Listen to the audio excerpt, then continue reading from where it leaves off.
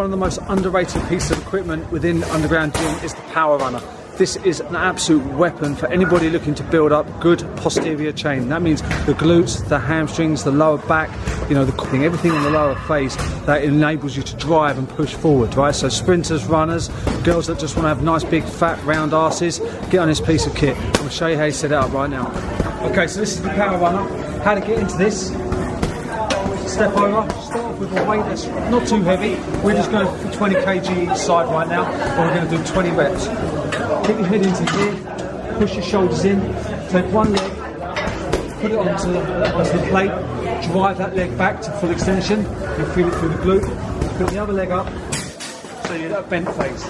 Now you're going to alternate, like so. We'll do 10 each side, and make sure that the lower back is nice and flat, so keep that engaged all the time. What you want to avoid is this, you don't want to be rolling up like a back squat.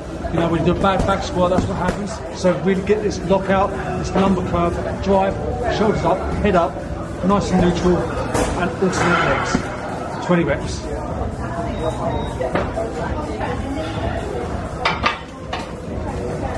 It's a great one for supersetting with deadlifts, also with back squat as well, or front squat.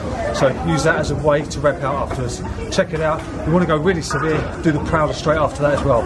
Good luck.